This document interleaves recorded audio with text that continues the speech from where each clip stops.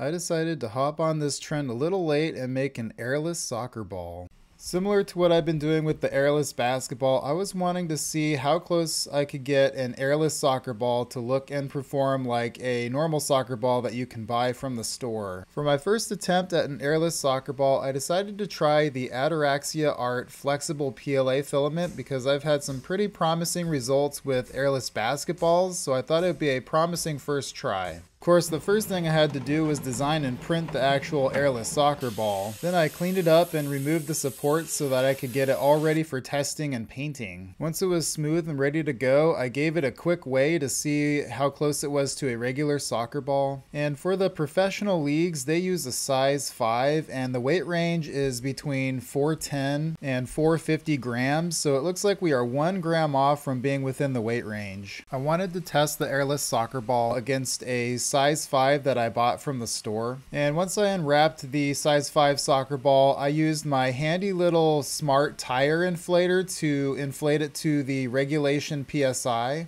If you look online, it states that the official pressure should be between 8.5 and 15.6 psi, so I went ahead and split the difference and just went to 12 psi. Once it was inflated to 12 psi, it was ready to go, but before I took these out to do a bounce test, I wanted to paint the airless soccer ball to actually look more like a regular soccer ball. And once it was painted and ready to go, I took the 2 soccer balls out to the garage and gave them a bounce test. So right off the bat, it's very obvious to see that the regular soccer ball bounces a lot better. But now it's time to take the 2 soccer balls out to the soccer field to see how they actually perform. As you can guess, the airless soccer ball was a little clunky to use given it was so flexible and squishy, but it actually held up really well and it was very fun to play with. We played out on the soccer field for about an hour and it held up just fine the whole time, and it added a bit of a challenge to the game, which was fun. So obviously the Flex PLA wasn't the greatest filament to go with. I'm gonna have to try something with a little more hardness rating, or maybe try the PEBA filament that I've had such good results with the airless basketball. Let me know if you have any recommendations in the comments. I'm going to be releasing my STL file for the airless soccer ball along with the Flex PLA printing profile in case you want to print your own. So keep your eye out for that and let me know what we should try next. And don't forget to like, share, and subscribe, and I will see you in the next one.